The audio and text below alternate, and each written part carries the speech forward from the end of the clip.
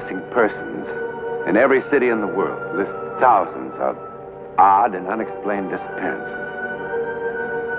But in the literature of psychic phenomena, there are two sudden appearances that are perhaps as strange and as perplexing as anything that ever happened on this earth. One of them occurred in the town of Chico, in California's Sacramento Valley. The date was March 17th, 1922. It began with something as commonplace and as ordinary as these pieces of granite, sandstone, marble, shale, quartz. Ordinary pieces of rock and stone.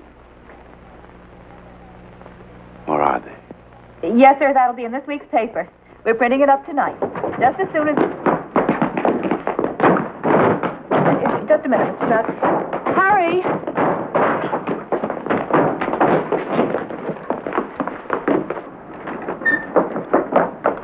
You'll be sure to stand on the porch roof. Here they come again! Frank! Frank! Frank! Frank! Frank!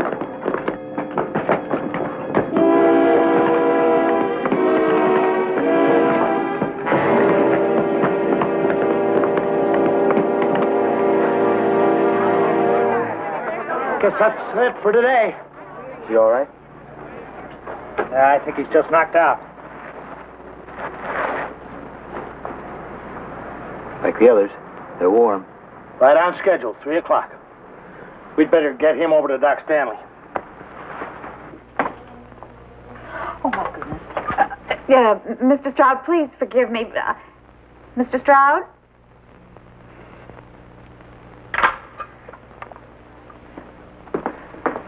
How's Frank? He'll be all right.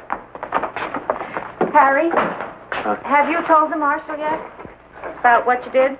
Well, there's no sense getting him riled ahead of time. You know, when all those people start arriving in town, he's going to go sky high, Harry.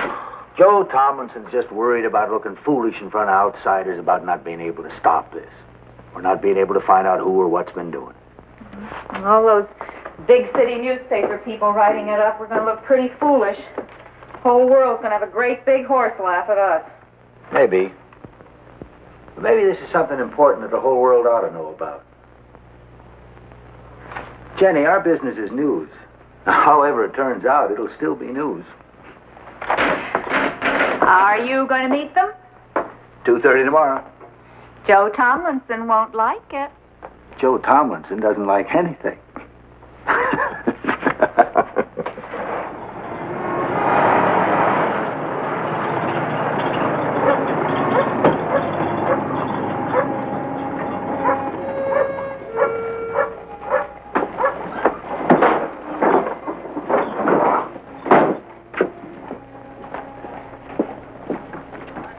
Is this the place they come down, Mr. Cole? For the last 3 days, yes.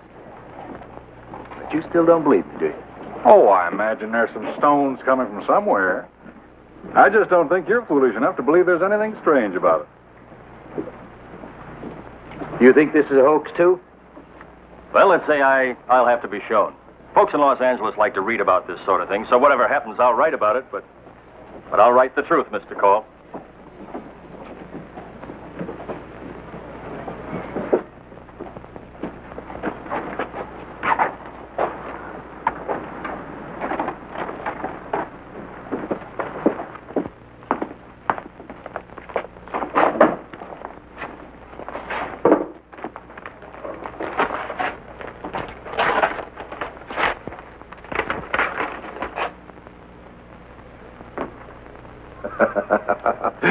Very good, Mr. Cole.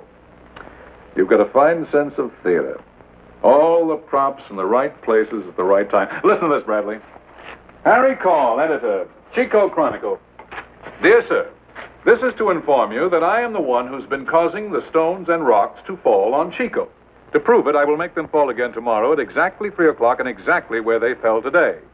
And since I have repealed the law of gravity, I will have some of them float down from the sky and sign the ghost. It's rather amateur theatricals, I'm afraid, Mr. Call, the ghost. In the past 10 months, many people have come forward claiming to know who or what was responsible. Now, many of them were anonymous. Well, now you've got your answer. It's a ghost. I assume there are cranks all over the world, Mr. Towers, even in San Francisco. I merely thought, as a newspaper man, gathering information on a story, you would be interested in seeing that note. Oh, I'm interested. I'm very interested, Mr. Call, to see just how far you'll go to try to sell us this bill of goods. I'm not sure how they do things in the big city.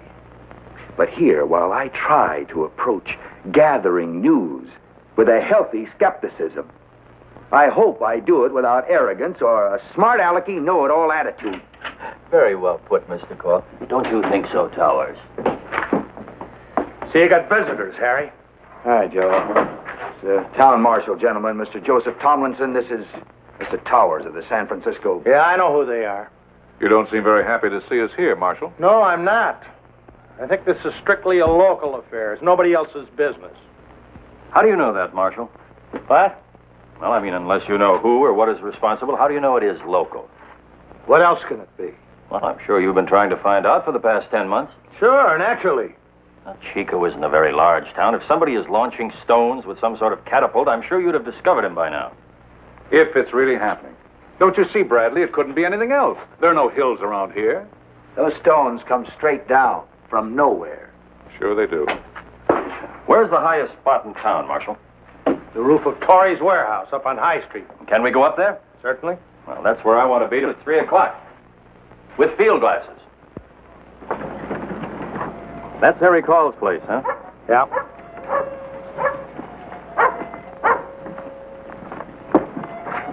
And the stones have fallen there for the last 3 days, huh? Right in it. Mm-hmm.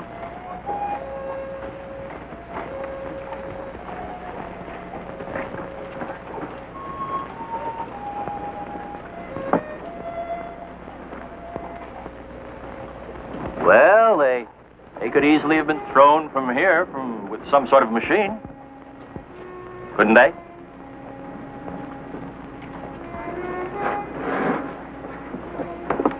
Bradley, let me tell you something. The last 10 months, those rocks have fallen just about every place in this town. At all sorts of different hours, day and night. And plenty of those times I've been right here with those glasses. But like Call said, they always fall straight down.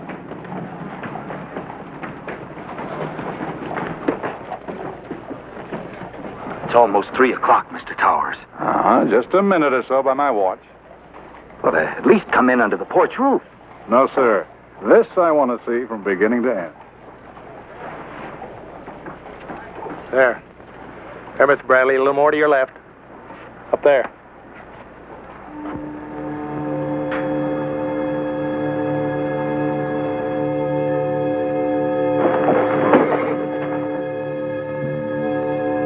They are. They're falling from an empty sky.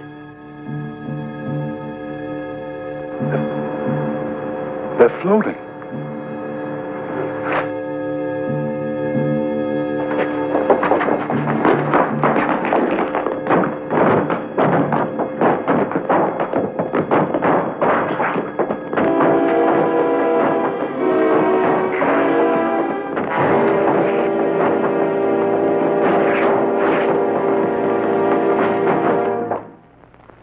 The man who wrote this note and signed himself the Ghost was never heard from again. However, a young man who had come to Chico 10 months before and who had been the subject of much conversation because of his odd behavior disappeared suddenly on the same day. A nationwide search was made for him, but no trace of him or his invention was ever found. Who was he? Or perhaps, what was he? Because, from the New York Times, printed in 1878, 44 years before the barrage of rocks began over Chico. On the 29th of August, a great number of small fish fell from the sky on the town of Chico, California, covering the roof of a store and falling in the streets over an area of several acres. They fell from a cloudless sky and were both freshwater and ocean varieties. And from the Monthly Weather Review of March 1885,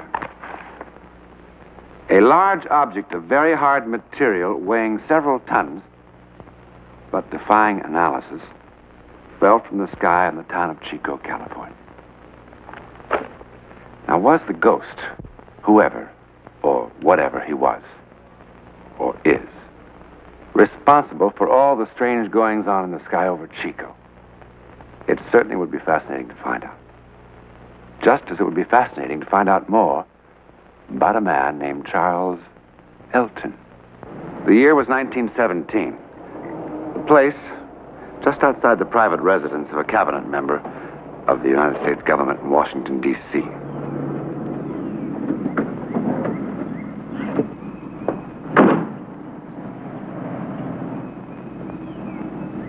Charles Elton, if that really was his name, chose to make an appearance here in a most unorthodox manner. But then he proved to be a most unorthodox individual.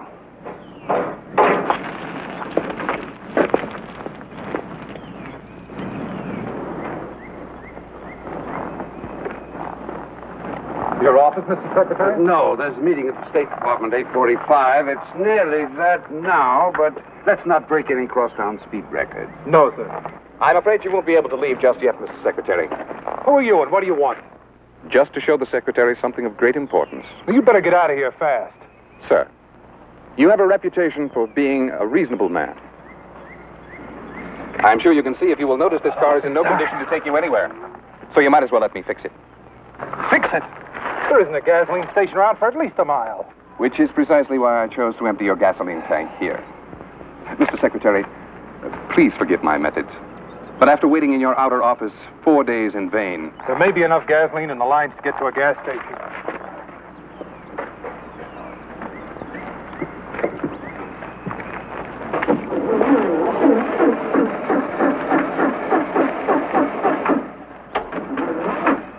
Carter, you'd best go and telephone for a taxi cab. Maybe I better call the police. No, I'll be all right. Yes, sir. I thought your face was familiar. Excuse me, sir. Where are you going? Just to get your garden hose. Hose?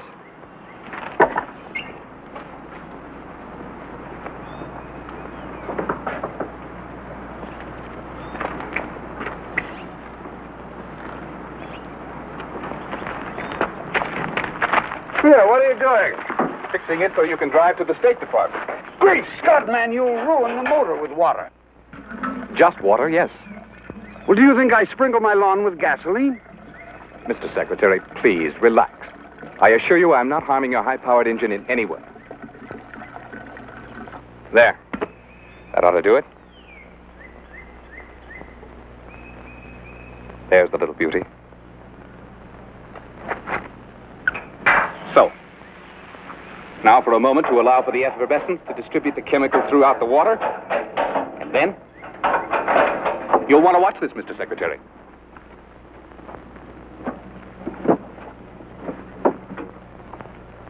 I pump it to get some of my mixture up into the carburetor.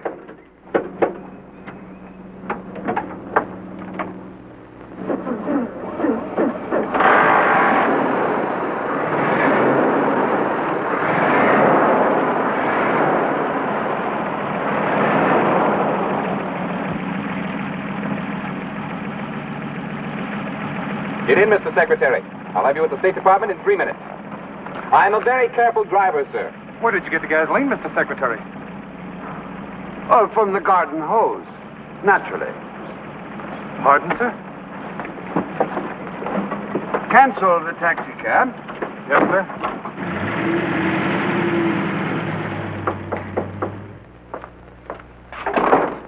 Good evening, Mr. Good evening, Commander. Good evening, gentlemen. Secretary? Nice to see you. Gentlemen, this is Mr. Charles Elton. Commander Phillips, Colonel Willis, Mr. Garner. Each an expert in his own field. Mr. Elton, gentlemen, may very possibly have made the most important discovery since the development of the internal combustion engine. If he has what he appears to have, It would, to say the very least, accelerate the growth of world economy at an unprecedented rate, and aid greatly in giving the Allied war machine complete and overwhelming superiority. Where is this miracle, sir? Right here. I'm not surprised that you wonder, gentlemen. I could very well have been duped, but that's why we're here, to find out. Is that the engine, Commander? Yes, sir. Now, you're absolutely certain that the tank is empty, and that it has never at any time contained any fuel whatsoever. Absolutely, sir. Good. Colonel, did you get the water? Oh, yes, Mr. Secretary. Good. Where did you get it? I picked it up at the corner grocery store, sir. Oh, fine. Now, is there a clean glass handy? Oh, yes, sir. Right here. Good, thank you. Would you pour some water in here, please, Colonel?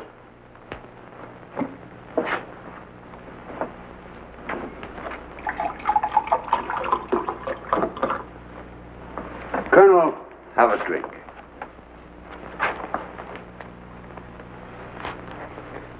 What's it taste like? Like water, sir. Just plain, ordinary water, nothing added? I'm sorry to say not, as far as I can tell. Mr. Garner.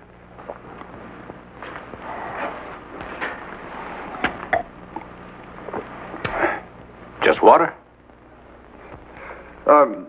Commander, how long to run an analysis on this? Half a minute. Good. Mr. Garner, is there anything at all unusual about this engine? No, it's just a plain automobile engine. Mm-hmm. Commander? I can tell better after they sit a while, sir. But so far, it's just good old H2O. Fine. Well, Miss Alvin, stage is yours. Thank you, sir.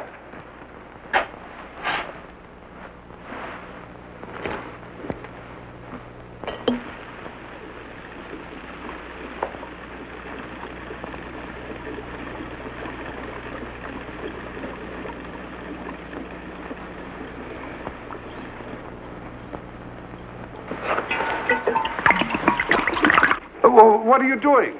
Just protecting myself, Mr. Secretary.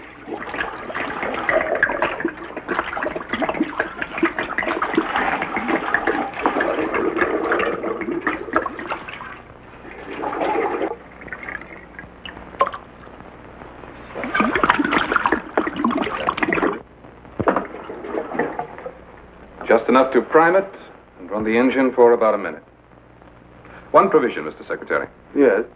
You must permit me to consume every drop of the fuel. Well, sir, all the elements I use can be found on this planet. And perhaps some very clever chemist, after some hard work, might succeed in making an analysis. Then I would no longer have a secret, would I? And therefore nothing to sell. Yes, I see what you mean. Very well, you have my word.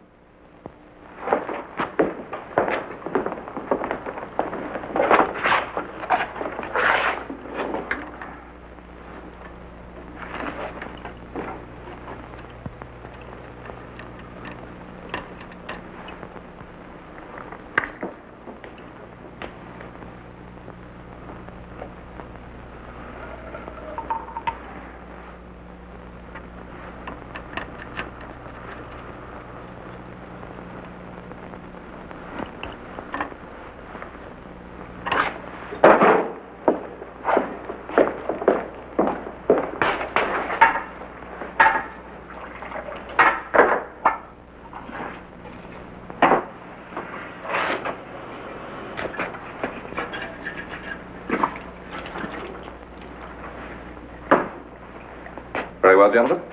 Someone can start the engine. Mr. Garner? But, Mr. Secretary, if you'll forgive me, there can only be one possible result. Water vapor and an internal combustion engine are incompatible. You'll simply ruin a perfectly good engine. That is a risk that I feel we can afford. Very well.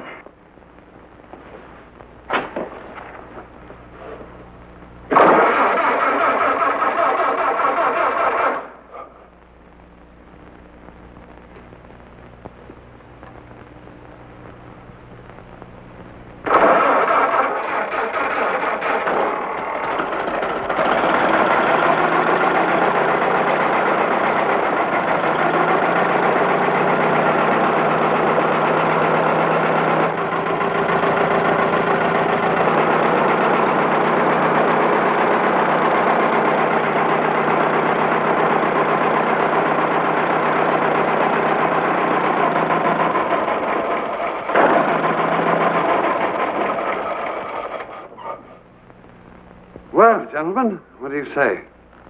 There's only one thing you can say. It's impossible. It completely defies the whole theory of internal combustion. Well, unless I'm dreaming, this will do everything you said it would. Unless we're all dreaming the same dream. Well, how much do you want for your formula? $10 million. But Mr. Garner, you're employed in private industry.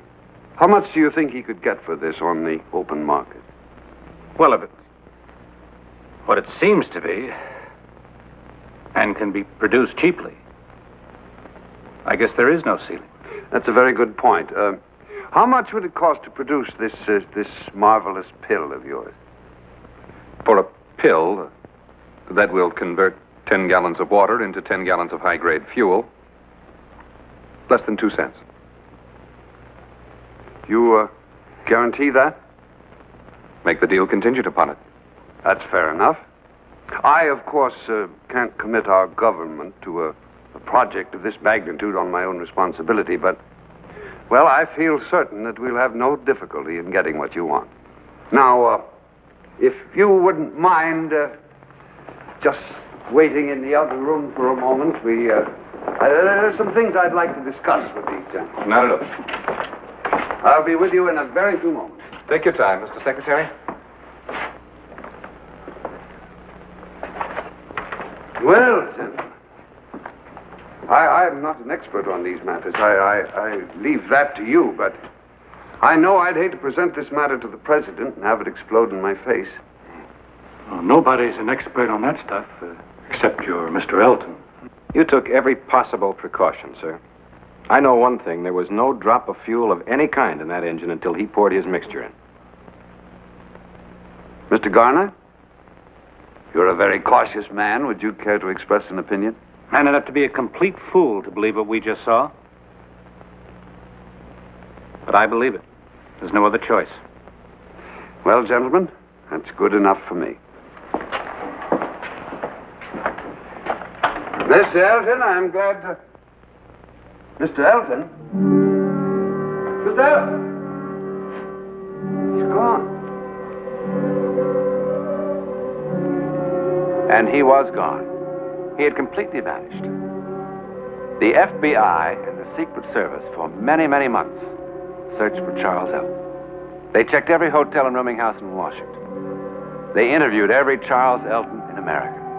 They took his fingerprints from the laboratory, and they checked them and compared them against every conceivable source. But not one shred of evidence was ever found to prove that such a man even existed. And of course, to this day, no one can even imagine how he managed to make gasoline from water. His secret, like the secret of the ghost who worked his magic in Chico, California, continues to elude our best scientific minds. We may never discover who these men were.